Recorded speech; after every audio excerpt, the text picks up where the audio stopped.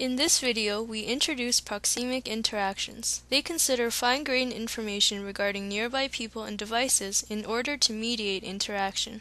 We illustrate these concepts through a scenario using our proxemic media player application. The application reacts to a person's presence, distance, and orientation to the display. When a person enters the room, the application starts.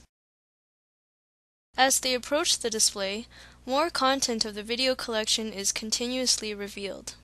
People can explore and select videos through direct touch when standing in close proximity to the display. When taking a seat, the player implicitly switches to full screen view. Proxemic interactions also consider a person's relationship to nearby objects.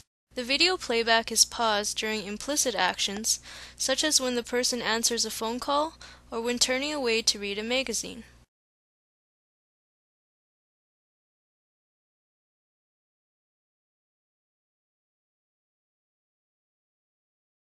A person pointing an object to the screen, like a phone, triggers explicit interactions, such as selecting videos from a distance.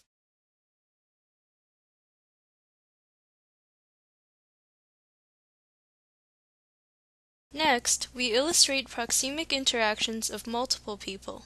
When a second person enters the room, a video title appears to provide awareness about the ongoing playback. When approaching the screen, further information about the current video becomes visible. This information is placed on the screen in a way that allows the person sitting to continue watching the video. When occluding the sitting person's view, the person in front of the display gets control over the video selection. The two views merge when both sit down to watch the video. The video is paused during conversations when both people face away from the screen. Again, a non-digital object is used to select videos from a distance. This time the person uses a pen.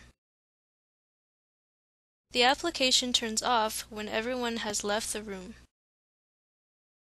Proxemic interactions also consider the distance and orientation of other digital devices around the surface in order to facilitate device-to-device interaction. We illustrate this using a media sharing functionality between a portable digital media device and the large surface. The system provides awareness information regarding sharing possibilities while the device is at a distance. An icon representing the portable device on the large screen changes its position and size depending on the orientation and distance of the portable device to the screen.